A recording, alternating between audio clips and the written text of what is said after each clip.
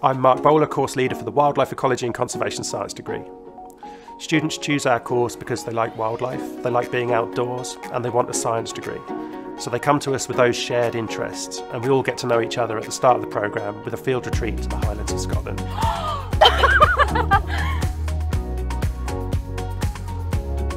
Here in Suffolk, we have fieldwork throughout the degree, doing wildlife surveys and research in some of the most amazing nature reserves and sustainable agricultural projects in the country.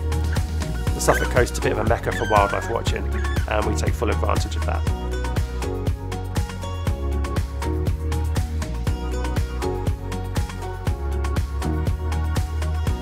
Later on in their degree, students can travel abroad to study or work on research projects.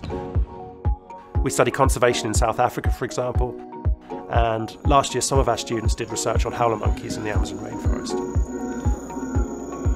So students come to us for all this exciting research and wildlife watching, but when they leave they find they're actually really employable.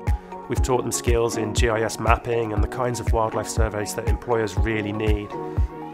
Almost all of our students that graduated just a month ago are already in jobs relevant to their wildlife degree. And the importance of this kind of training is increasing as concern for the environment and biodiversity grows.